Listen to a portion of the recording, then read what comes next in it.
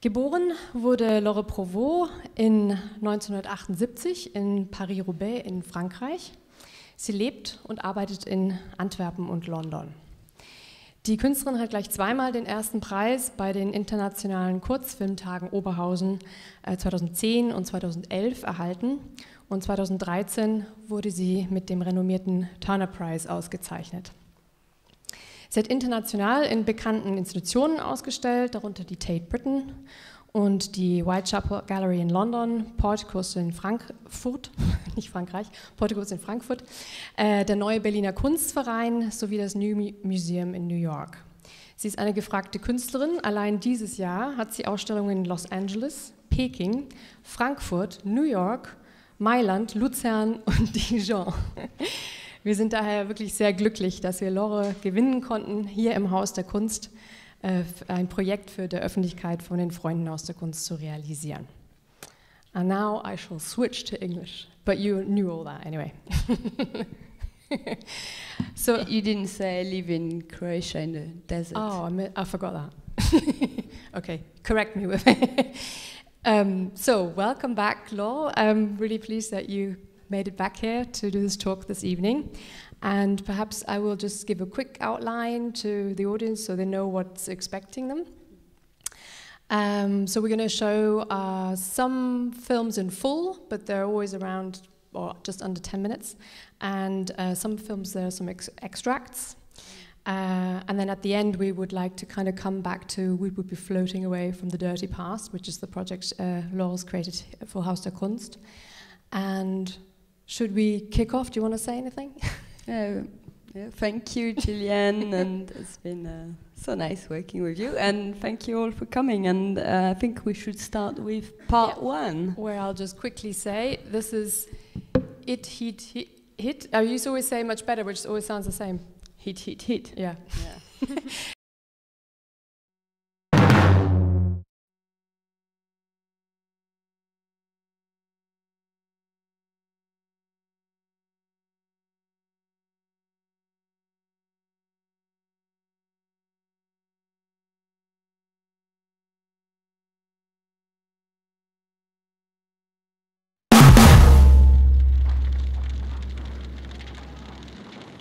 You've fallen here.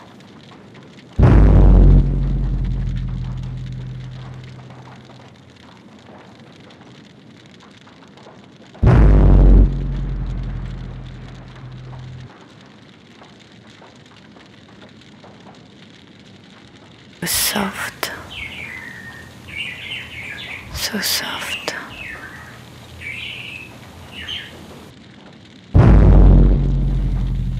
They welcome you.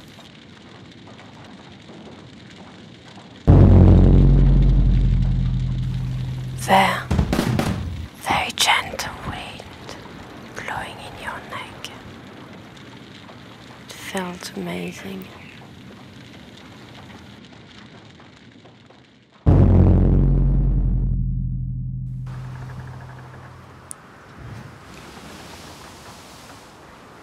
You were white, like a splash.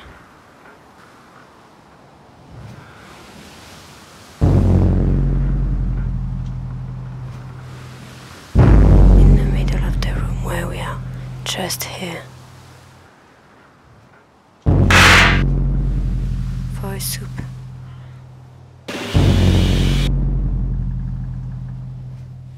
It smells of damp. 4 minutes. So maybe just to start off with, actually, how would you normally show this work? Would it be screened or? It had a few different installations, but okay. And the last time I showed it was in Taipei, and I made it needs its own sort of room, sort of claustrophobic black box, like you're entering inside a flower or something. Yeah. And I had relics of images of the film hanging around But the first time I made it was for Tate Britain. They did this program called Art Now, and they invited me to do a piece. And it was a very, very large screen which goes from floor to ceiling, so we really wanted to play with that idea of the image taking the whole space. And sort of emerging the... Yeah, and then you were placed on a bench, and it's like this idea you always have your bag next to you, and like as if the character of the film starts playing with you, and you're one of them as well. And so it was very sort of playing on that thing and that loop of... so it plays as a loop as well. Yeah. But yeah, it was my initial idea was to make a 3D film without 3D, sort of. How do you create that sort of the images pulling you in, coming at you, and the sound. There's a surround version with sound, and also the soundtrack was very much like a heartbeat. I wanted, and it's very loud. It's very punk somehow. Yeah. I'm punk. I thought so. I thought so. But no, the reason I'm asking is, of course, because what's notable throughout the piece is that I've known of you, and what you do is very much that it's important in how you show the work, and it's not just a case of screening something, but it's very much a physical situation as well. Yeah. I like when the film becomes. They smelly. I love if someone says, "Oh, your film stinks," or it'd be nice if it gets to that level. Or I don't know, but it brings over not just an image with sound, but sort of create something else. So I think this was really the image we wanted to escape its own flatness, and it's sort of competing with life and wanting to be more. And, interesting though as well, because at the very beginning you talk. You're also playing very strongly with sort of filmic conventions, because right at the beginning you sort of you're giving an instruction. It's almost a bit like the credits at the end of a film, maybe, or something, but also sort of this scary situation where you're putting the audience on the spot. They can't just sit there and relax, but they have to remember what happened. Yeah, I think it's a sort of a trick to keep you interested. Like, listen to me. But it's also, I think it's sort of you become the third character or the second character, or I would like this sort of sensation. And with text, when you read text, you use your own voice, and so it sort of implicates you straight away, I guess. And I think it's very much that how like to sort of force you, but at the same time it's very much it's the image knows itself. She can only ask with what, like I mean it's not as she's still just pixels, so she can't do much, but she can talk or can try to get you. But yeah, there's a lot of work that follows from Hit, where it's really about the pixels wanting the attention and how, So there's you're communicating on a lot of levels in a way. So you have the textual level. So like you say, the viewer has to read and then to sort of hear their own voice in a sense. Then you hear your voice. Which you don't identify as such as the artist's voice. It's only if you know who you are, then you kind of realize it's you. But then, of course, the image also speaks on another sort of level. So there's, and then the sound, obviously, not just the spoken sound, but the music, the noise. And this, like for example, when the glass breaks, I don't put a sound, or when it's like playing. I think how many you could make this film 60 times, just playing 1,000 times. Just how the sound sort of contradict an image or add to, and we'll see with Swallow how you sort of sound can really totally change, of course. Swallow's the next film. But just to sort of, so your relationship to language, I mean, this is why we wanted to start off with this film, because it's such a, it's a good example. I mean, not that other films don't also have language, they always do, but I just thought, because of you playing with the filmic conventions and kind of giving instructions and speaking and kind of, mixing all these different levels on a very sort of direct level. But sometimes there's also sort of mistakes in there, sort of on purpose, right? Yeah, there's a lot of spelling mistakes, and at first I sort of didn't realize.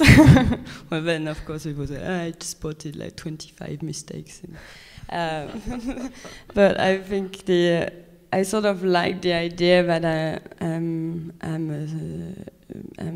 or the filmmaker or the person who makes it can't get it right to start. It's a mistranslation of life. It's a mistranslation of many things. Or it's one translation, but also when I came to England, my English was pretty bad, and but also how there's this language that exists, but is imperfect English, and I quite like that it's sort of a bit on the edge, and then because there's mistake, you almost notice it more. You read it really properly because you're like, oh, this is not right. So it sort of also maybe takes away from the authority of film in a sense, right?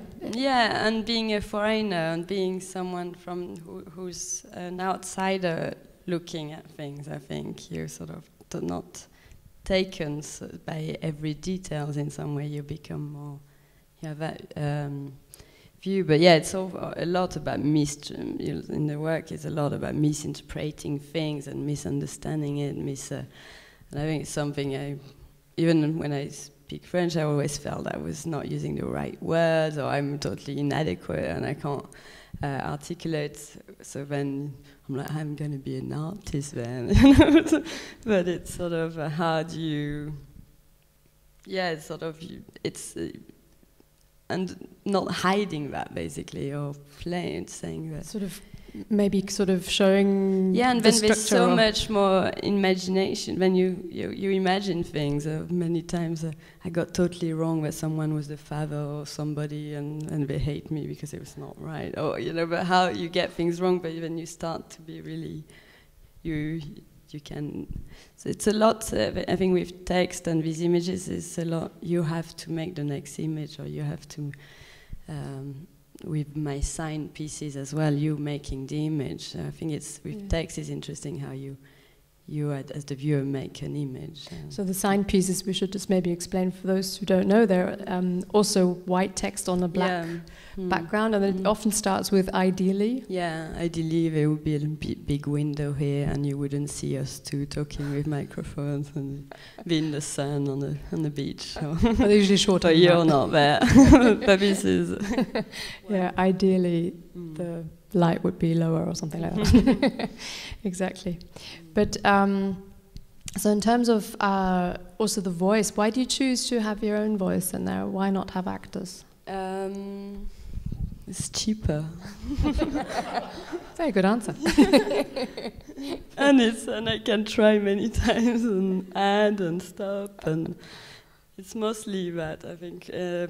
But also I work it's quite organic the way I edit, so I might start with the first minute and then slowly it grows, and so it's be quite hard. I did a few time work with actor, but I find it harder to control, to express. Again, it's about articulating yourself, what you want, and that someone gets it, and so it's easier when you're on your own.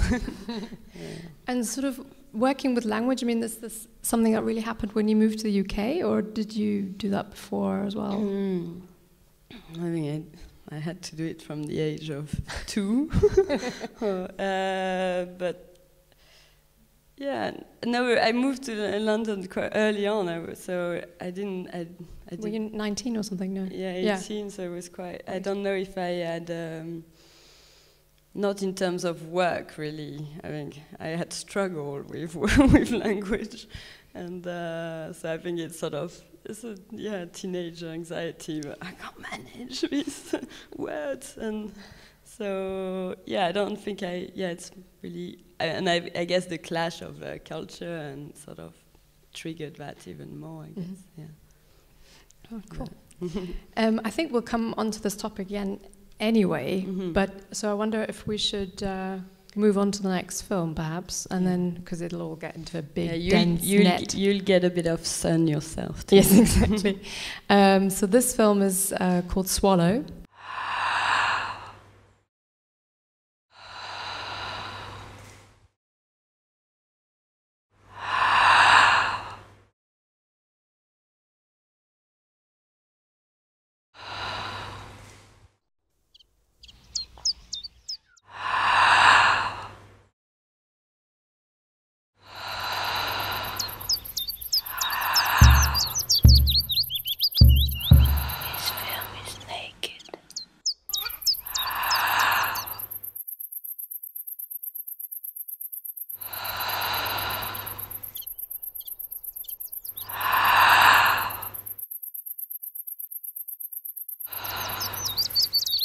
Un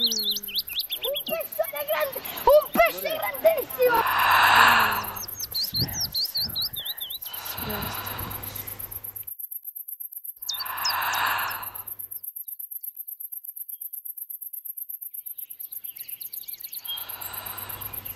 turn around.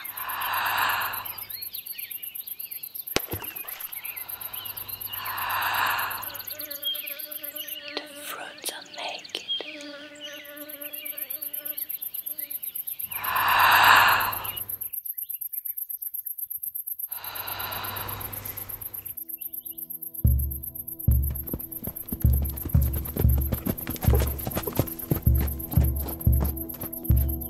There was hundreds of butterflies who came by the shoes.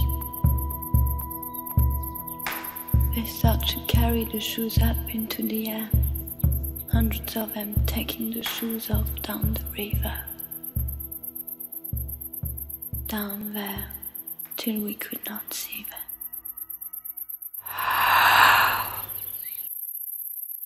It's so warm here. I think what you really managed to do there is, Then I'm never quite sure because of this, whether it's the breathing of that or the kind of suggestive imagery that you have, which is sort of like visual porn that's going on there without actually being anything, but the same. It just go. It's close to suffocation as well, huh, you know. I think this was a project I did when I was given the opportunity to be in Italy for almost 6 months, and I think my idea was to go there a bit like a Flemish artist on the Grand Tour, you know, like in the past. What is the idea of the Grand Tour, and sort of the cliche of it as a sort of alienating myself from the reality there, you know, just wanting to see what I wanted to see: the sun, the birds, beautiful woman. I don't know, just sort of the cliches as well of those painters at the time. So I think it was, and then of course the cliche of the sensual side of Italy as well. I think so. It was sort of, it's full of cliches in some ways.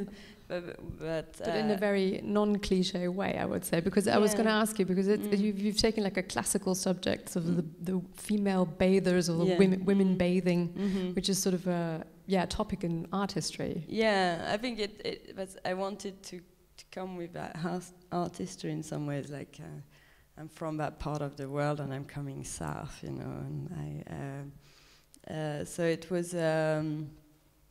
And then it was also sort of playing on this idea of a propaganda of images or of emotion. Propaganda. How can you create an emotion just with sound and image, and how can you sort of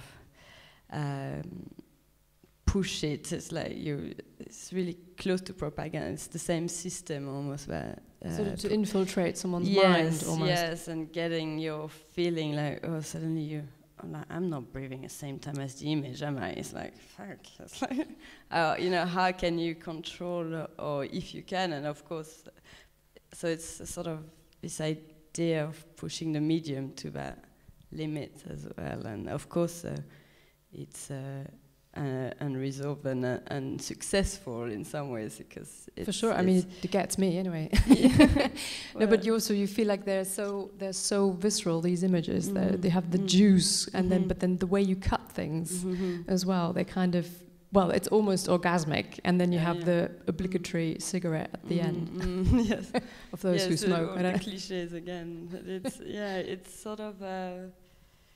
I think it's really. I wanted to do that sort of, but it's smell again. It's bringing smell or senses just with an image, like you were saying, infiltrating the mind, but then sort of the mind then goes into the body, and then somehow you feel a bit hot, maybe.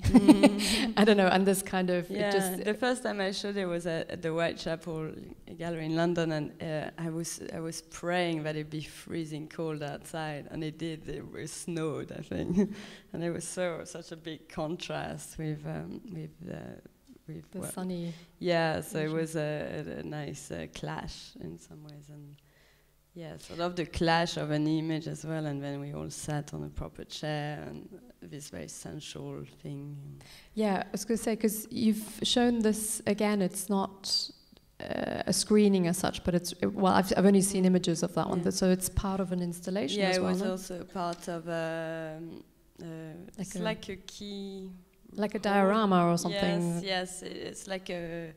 oh God, my words. Almost like a paravent or something that kind of enclosed. You go inside and it's a big. It's like a trompe-l'oeil of a very romantic world. So there's a lot of collage, but also again I play with columns, and columns now we're carrying technology, like nice monitors. So it's like this clash of the now and the today. And then drawings as well, like like you said, like a trompe-l'oeil and of like nature, things that you've drawn onto this kind of paravent. So it was layers of printed things, of actual videos, of painted things on art. So it was a lot of collage, and you were not sure what you were seeing. So you really were on. Well, you were creating an environment in that sense where you went into. And then you were. I forgot. I was almost forgetting. This morning I walked around the museum and I couldn't believe it. There was loads of raspberries around. No way. Yeah, so I brought some for you. You can pass them around. Don't know where you keep finding them. That's incredible. Behind the cars. By the car park. Seriously? Yeah. Oh my God. Yeah. At this time of the year as well. Yeah, I thought it was very unusual. Definitely. Wow, well, we should maybe market them or something. Haus der Kunst raspberries. Fantastic. New funding. Pass them along though as well. They good? Are they good? Really? Despite the fumes of the cars? Wow.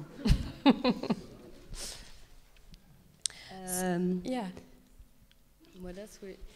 And I think also again I was thinking of the this idea of cliché and this idea of wanting to film what I wanted to film. I never looked at basically it's motorways everywhere in Italy. It's like this is really totally blinded or one-sided. And even I thought this idea of filmmaking and this pushing it. For example, the scene where the women are bathing, it was just by a motorway, so the sound, just the actual soundtrack is like. So actually, in the background, you could just hear the car noise. And it looks very serene, but it wasn't a serene. No, and the water was freezing. I was going to ask you that actually. It was horrible. Because you all looked very relaxed. Luckily, I was filming. It looked very relaxed. Everyone's like hanging out in the rocks and water. It looks like it's super warm, but it was freezing. You're so cruel. I can't believe you make people walk through ice cold water. What don't you do for art? Huh? Yeah, apparently. Pick raspberries for a start. But so in a sense, you're setting up all this kind of fake relationships as well between. Yeah, well, film is the essence of it. I guess it's all, especially. Yeah, sound. You even in the past you would totally record them separately. Now they often come as one, but it's very it's the two main medium. I get movements and and in a sense, when I guess with this piece, I mean, this is why I thought it would be really interesting to see this one, the swallow, which we just saw, is because that's so sensual. It's like it's all about sensuality. It seems about visuality and sensuality, and sort of all intermingles. But the next piece is called 1T. I wonder, is it okay to move on to that? Because this piece 1T from 2013 is much more narrative. And it sort of shows another side to you. And perhaps we should mention that it was commissioned by Tate for a particular exhibition. Yeah, for show Schwitters in Britain. Yeah, Kurt Schwitters. They invited me because they knew my granddad was a friend of him. So they're like, maybe she can make a film. So. She's got good connections, our Laure. Would you like some tea?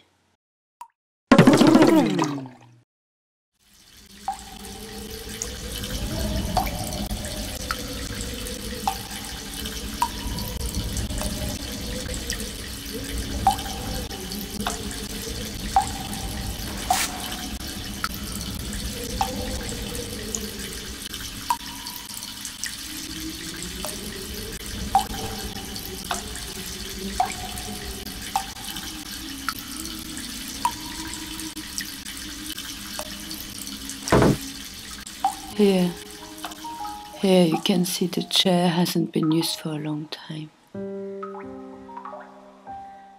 no one in the house. This is where she keeps the soap usually. Used to be a little sculpture.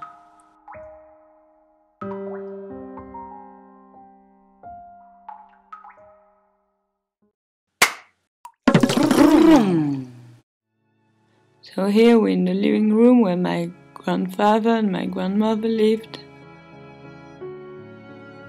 My granddad was a close friend of K.S. That's a portrait of my grandfather. My granddad's a conceptual artist, you see.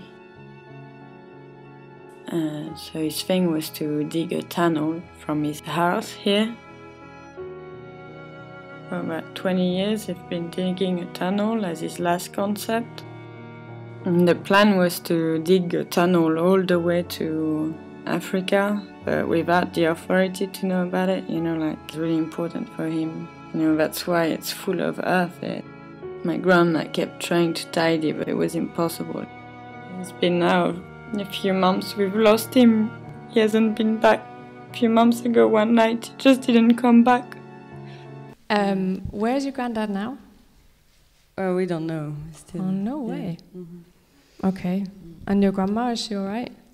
She tried to go into the tunnel the other day. No. She tried. I've been there a few times, and it's quite scary. But I didn't want to go again. So she, the she's entrance fat, is right? like that, and she's fat, and she sort of got stuck at the entrance. So luckily the neighbor heard her, and she had a broken leg. So now she's in hospital with our dog Charlie. But she's okay. Oh, thank God for that. Yeah. That's good, because she makes quite a lot of work for you as well, doesn't she? Yeah, she makes tapestries and cushions, and she made all the pottery in the video. I talk a bit more about her work in the second part, and she makes a lot of very nice pottery. But it's mostly for my granddad, because some have bum shape because he likes bums and. Big bums, right? Yeah. Yeah. Because you have to sort of imagine when you see this piece. When I saw it in Derry, Londonderry, actually, where the Turner Prize was, unusually shown not outside of London. It was shown in Derry, Londonderry in Northern Ireland, and keeps traveling around nowadays. And you come into a dark room.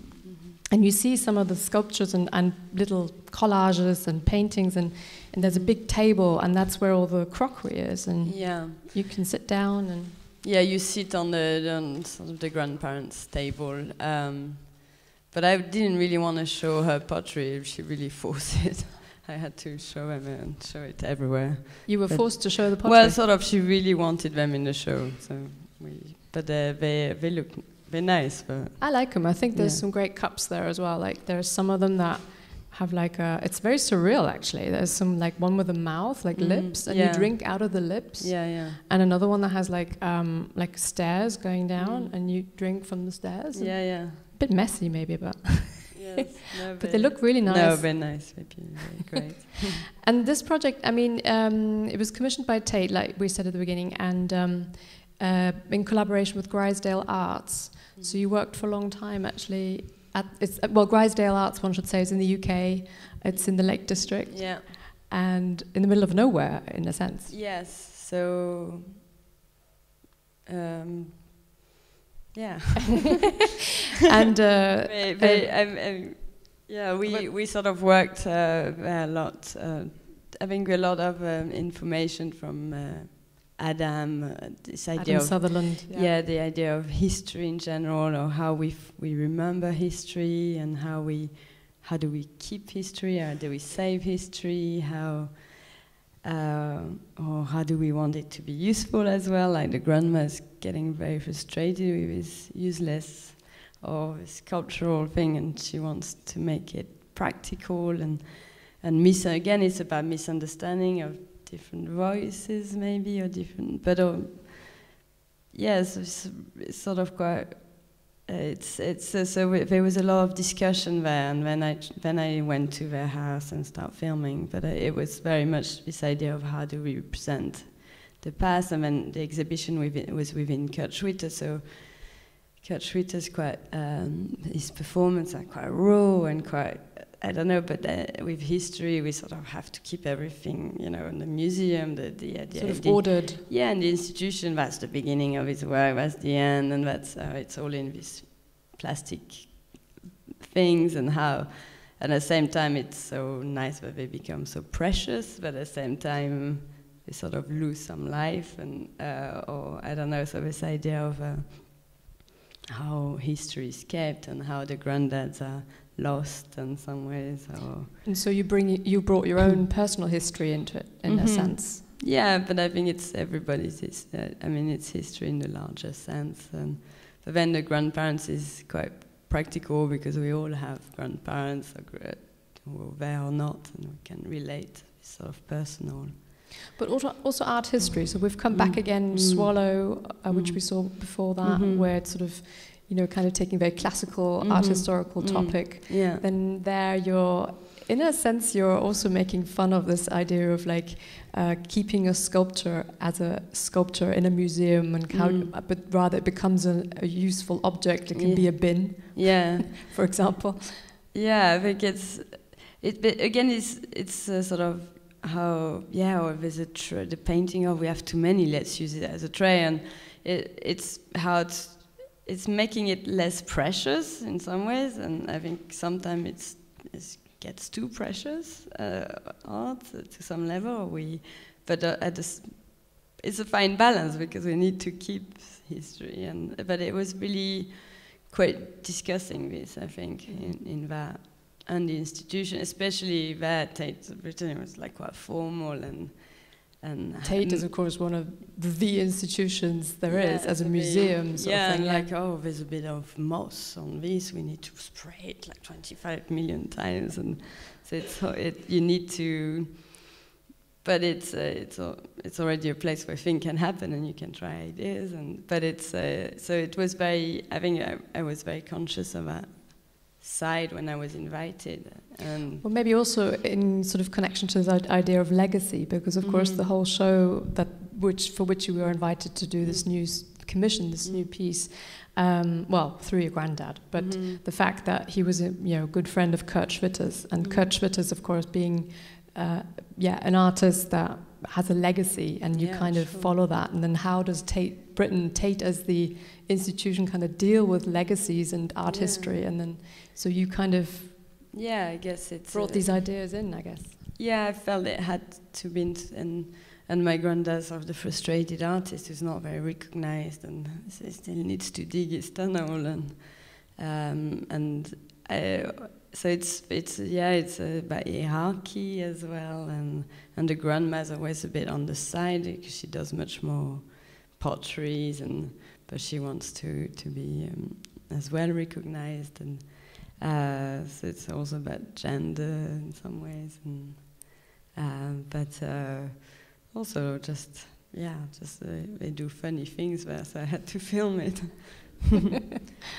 For sure. Well, maybe there's a short film. I think we should include it. It's only 3 minutes. Yeah, okay. It's called Monitor to Vegetables. Sorry, Franz, you're really having to run around with these lights today. I'm very apologize. I really apologize. And that's from 2010. These are the vegetable that fell from the sky the other day. in my bedroom. I was just sleeping, and suddenly I woke up and it was 4 vegetables. It was one. The lemon, the onion, tomato, and the carrot.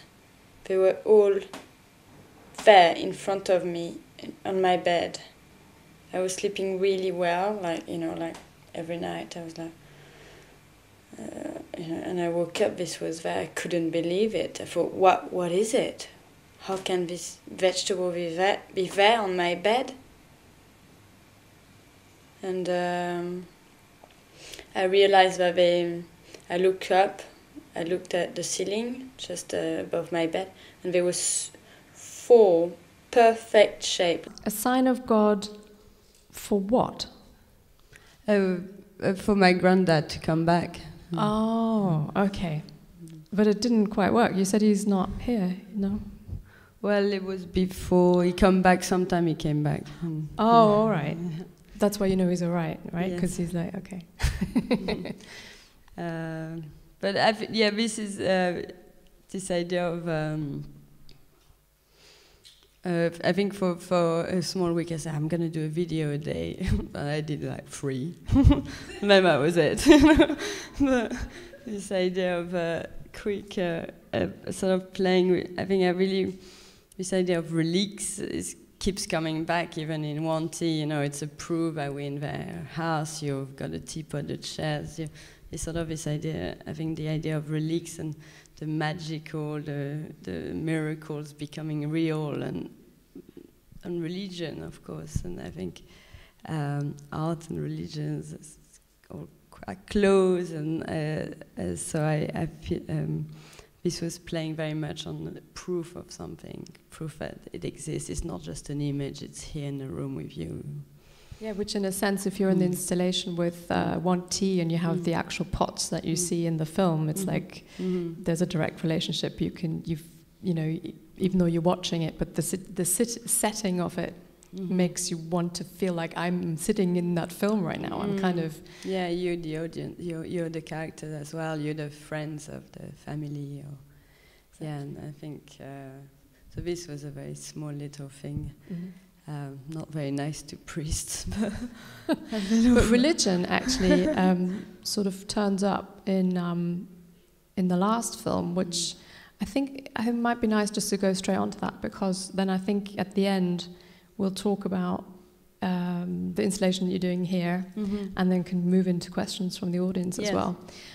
So we thought we'd show you If It Was, which is downstairs in the middle hall. If it was my museum, we will welcome you personally. I would have asked everyone from the museum to come out, all running out of their office, smiling, dancing and singing. Welcome, welcome, kiss you everyone. Did you know what they do here at night for you? We get everyone who works at the museum to come at night and kiss the floor everywhere. All the people who work here, If you come on Saturday, it's just fresh. You've just been kissed all night long. Because a lot of people don't know that these things happen. And I know the person in the front desk really likes you. He told me he would have quite liked to kiss you. So if you go back, maybe we could improve it a lot. They don't know what to do with it. In my museum, you'll be asked to touch everything and even lick things. As you watch artwork, someone will come behind you and massage your back. Often we massage the walls as well. The columns especially, they need a big massage. We're carrying so much. If I knew you were coming, normally there's always someone here singing, like beautiful woman, singing gospel to everyone. If I knew it was you coming, she's usually there every day singing. And with the echo, it's so wonderful, It's a shame she didn't come today. We know you don't go to church anymore. You come here on Sunday instead. We will fulfill you. If it was my museum, we'll offer you raspberry. Like you're walking around the bushes and oh, there's a raspberry. If it was my museum, I would make every angle a lot softer, See, there's some corners which just soften a little bit. I did it when no one was looking. I would have asked Grandma to redecorate the room. Pink bows, like huge bows on top of the column. Maybe we should start with the process of it, because I think it's kind of a particular invitation to invite an artist to do something with the middle hall of Haus der Kunst, because it's not the most inviting space in some ways, because it's very the architecture is very dominant. Yeah, no, it's impressive. So you're like, ooh, I feel so little here. But it's, I think I don't know how, I think we had so many ideas of what we could do. I did like 60 drawings, and every day, we could do this. And at the end, I tried to put it all in the film. I'm like, we could repaint everything, make soft angles. And it was very, I felt that because it's sort of this central hall, I felt we had to be at this introduction of art. It's almost like quite sort of very, sort of how now this demand of entertainment and audiences for museums, so sort of also, again, getting the point of it, where a museum is, and trying to be what people want, or how, and for my granddad, we're making him a visit center, so we're making a karaoke room and many things that people may want to use. And so I felt here was a bit, I could play with that a little bit of, again, I think the character in the video is the cleaners or the assistant, or what could be done to be, and so it's always from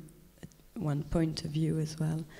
I guess it's it's quite overwhelming, and the whole history, of course, of the building. You're like, ooh, what should I show? Like, what can I show? And so. But I feel like you've really kind of not just got to grips with Haus der Kunst and its history, and without even sort of being very overt about it. It's just you're just sort of referring to it in an oblique kind of way, kind of pulling up the carpet, pulling up the floor, pulling up the tiles, what's underneath there, you know, this idea of what do you hide under a carpet, what's going on there. But at the same time, you've made comments sort of for museums in general, sort of, you know, really kind of picking up on the figure of a very important figure of the invigilator, picking up on the staff, on people who clean the museum.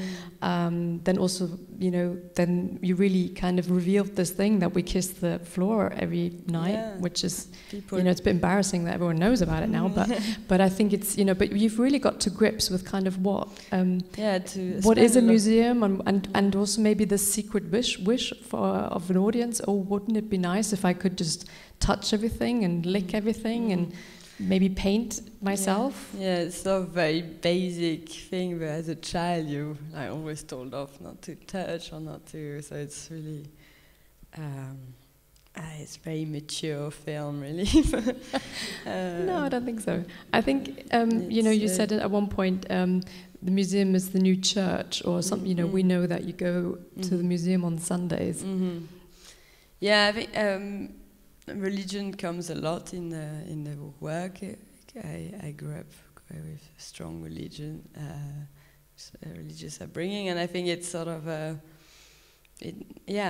go there on Sunday. I know, and I think it's still a place for reflection. So it's a place where you can step away from your routine, and so it's sort of it's sort of taking a bit that sort of role. That role, I think. So it's sort of maybe a kind of oasis as well, like you were saying. Maybe in the middle of Haus der Kunst, it could be an oasis. I think we had so many ideas of what to do with before turning it just into a massive oasis, and then, oh no, let's pull the floor and let's make it look like hell, and so it was very the choice was between heaven and hell. Yeah, at the end we went for hell. It was really hard to make that project. And my assistant got covered, had a massive allergy of some of because the of the paint, dust. the dust, and sort of everything. But what I like about it is because you made the project and it's very connected to Haus der Kunst or museums in general. But you've also have these metal men or stick figures, and they talk to the audience and they have this sort of immediate conversation with them, greeting them, saying welcome. Why did I make them? I think the figure of the cleaner, we have to clean our history or clean our past or understand it at least, or how to be able to move forward as well. And so I think first it was really the cleaners, and then I thought it would be nice to have some inside the tent as well, chatting how they just smoke and they'll disappear. They're all very self-conscious. The object in general, they kept saying, "Oh, I know I will turn into smoke. I know you'll put me in storage very soon." And so they feel a bit, these objects, they feel really redundant or something, or they want to exist more than they are, sort of. So they became, I think and it's a very practical way to interact, I guess, But it's sort of a nice mix in the sense that you come in and you have this person who's saying welcome to you, and then you have this other voice who's saying, "Oh, they thought I should give you flowers, but I thought it was a bit over the top." And but if there's a woman back there, she'll have a cup of tea ready for you if you want it. Just say the word. 2 people actually have asked for this cup of tea so far, and so you have that level of kind of being directly addressed, but by this actually inanimate object, and then you kind of have this ridiculously crazy thing of like, wow, what happened to the floor? And it's a fiction, but you see a lot of people coming in kind of, I'm not sure what I'm seeing here, and then they kind of take photographs of the floor and sort of, so you have this sort of other level somehow, and then it's a sculpture, but it's an environment which you can then enter. And then you're on the carpet, and then you have the film, so it sort of seems to address the viewer in so many different ways. Yeah, I think a lot of the installation, I also like showing the videos just as videos sometimes, but when I have the opportunity to have a space, and again, you become an actor, you're becoming more part of it in some ways, and you have to move your body in it and interact with that monitor in front of you, or you feel a bit little and they're sort of talking at you like, don't you know, So in a sense, so from seeing the other films, it's sort of, for me, it's like quite a development, and in a sense, because you have the textual level, you have the speaking level, but then there's very direct, being directed, you're kind of spoken to as a visitor. Then you have this quite sensual feel to it as well, because you're underneath the floor, and it's a bit dirty and a bit funny. And then you have this sort of a narrative though as well. So in a sense it all comes, I feel like there's lots of strands in your work overall that kind of somehow collate into this work. Yeah, the carpet was first time. The carpet, which is inside the tent, I think it's this idea of the object being present is sort of coming back again. I think it's one of my hardest pieces in terms of physically. It's like, what's that? But it has. But in a way, it's again the same thing of like, like with the pots, like, so the fiction in the film becomes reality sort of thing as well. You've now made. Yeah, and I've even made some little corners. Which I discovered only recently. Yes, it was. She made some corners softer. Not asking anyone, because I wouldn't have the permission. But I was amazed that the cleaners haven't put it away yet, so I don't think they've discovered it yet either, actually. Subtle. We'll wrap it up here. And so, Laure, thanks again once more. Really fantastic to have you here, and thank you so much for your wonderful work. I know a lot of people have enjoyed it, and I certainly have, and so I can only thank you. Thank you for having me. Thank you.